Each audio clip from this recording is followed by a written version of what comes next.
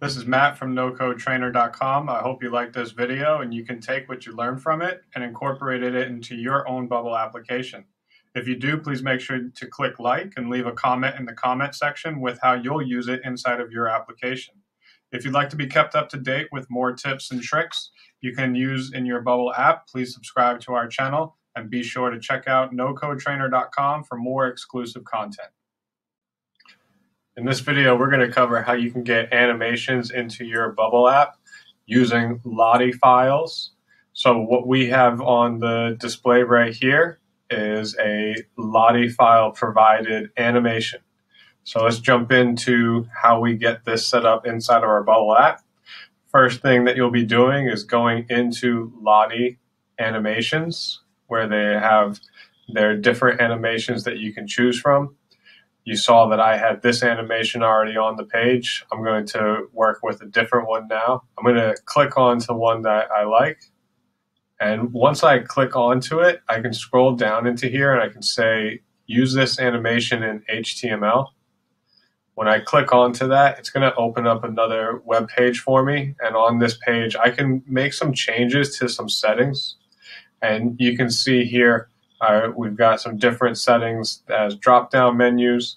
There's not a lot going on there, though. We have settings here that you can do more manual stuff to change the size of the actual image itself, as it would be displayed inside of your Bubble application.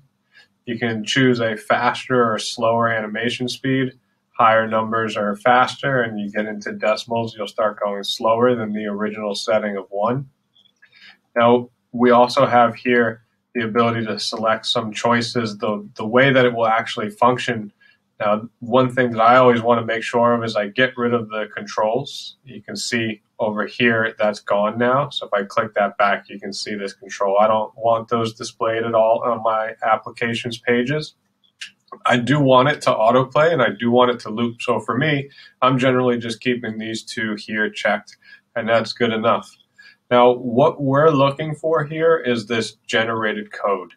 And in this generated code, you can actually see some of the different choices that we had up here in terms of customization actually on display. And it's not too difficult to read into. So one of the first ones that you can see here is a parameter name of background, and the value is transparent. And we have this background color up here and transparent. So if I actually wanted to make a change into here, I would be able to just click onto this.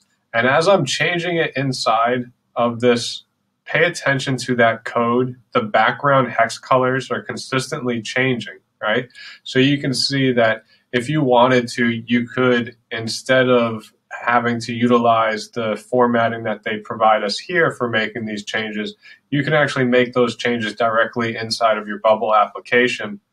Now, without going into too much detail about a more advanced feature with making those changes, you can essentially get it so that you have one way of changing the background color for all of the different files that you might utilize within your application.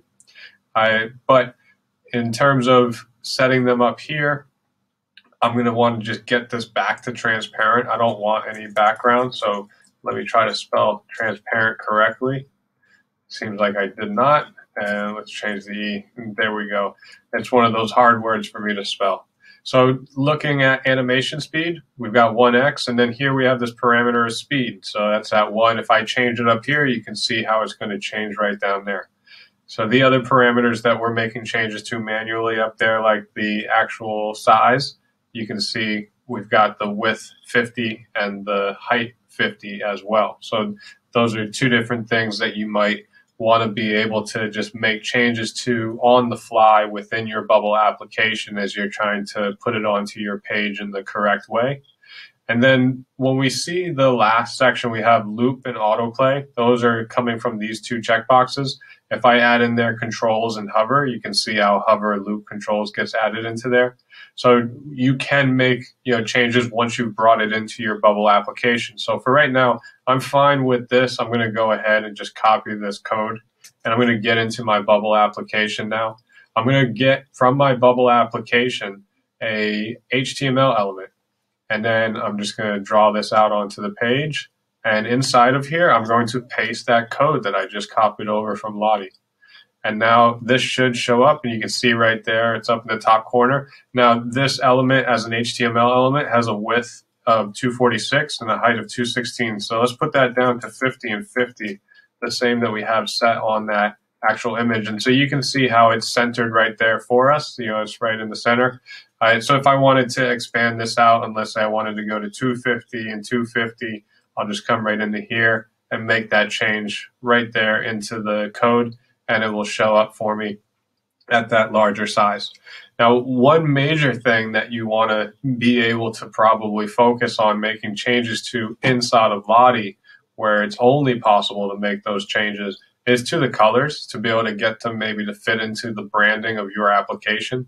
So when you go into Lottie and you are actually in that first selection phase, so when you have seen what you want to use, and you go ahead and just click on it here, on this same pop-up with it, you have a option of edit layer colors. And this is where you would want to go into to be able to make changes to the colors inside of Lottie. And they have it set up pretty well in terms of being able to figure out, what's what.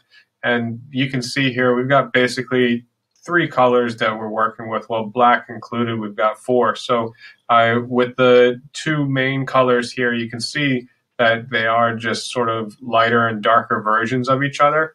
So I've got on a application or a website that I like to use to be able to see how things maybe match up. I've got a color that I'm going to work with here. And so I'm just going to select this color. And then I'm going to go into another application to just get a sort of lighter version of it, so that I have the 2 different main colors that I'll want to use. So what I'm going to do now is come back into this Lottie area here, and I'm going to use for the lighter color what was my main color.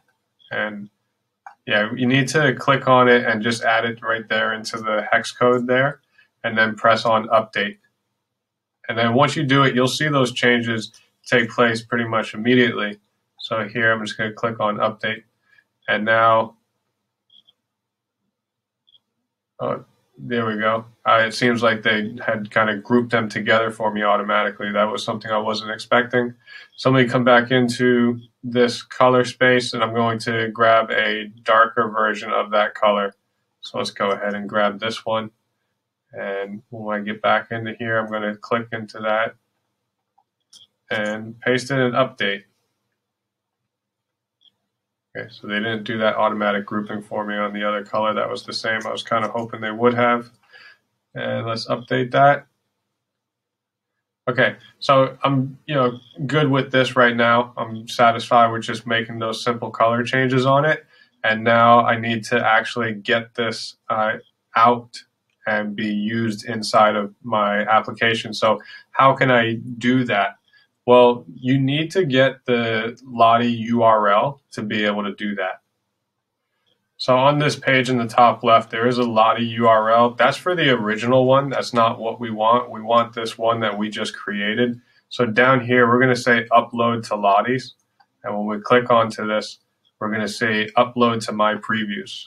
And once we've clicked on upload to my previews, you'll be able to close out of you're going to be able to see how they have it. It looks like they've got this set up in such a way that there's code that you would expect you had already removed, and you don't need to worry about that because we're not taking the entire code.